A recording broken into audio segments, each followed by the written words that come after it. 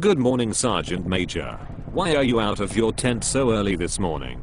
Good morning, Sergeant Major.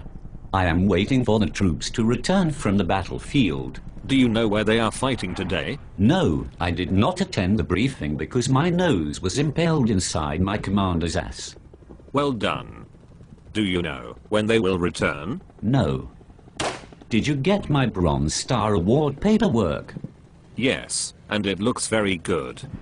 Excellent job posting those signs in the latrines telling troops to not shit on themselves. My pleasure.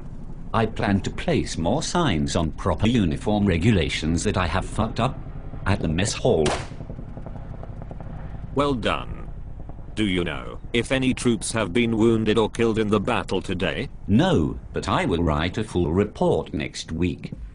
Well done. Do you know if any of the troops have pay problems? No, my pay is just fine. Well done.